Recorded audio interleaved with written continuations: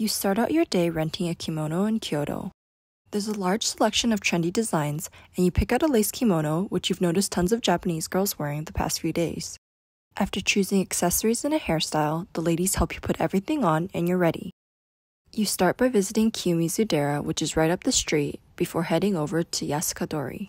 It's super crowded, as expected, so you take a few photos before heading over to Fushimi Inari. You enjoy some street food, and then purify yourself before heading over and hanging up a special torii-shaped prayer block to make a wish at the shrine. As the sun begins to set, the crowds start to lessen, and you get to enjoy a peaceful golden hour as you hike before heading home.